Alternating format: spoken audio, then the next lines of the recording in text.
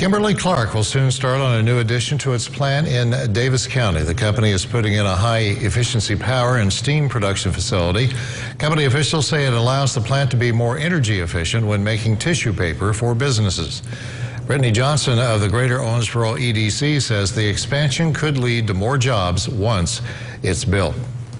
It will just allow them to be more efficient and more resourceful whenever they're competing against other sites. There are other sites in the U.S. for additional product lines. Kimberly-Clark got $200,000 in state incentives for the expansion. The new addition is expected to be built by as early as next spring.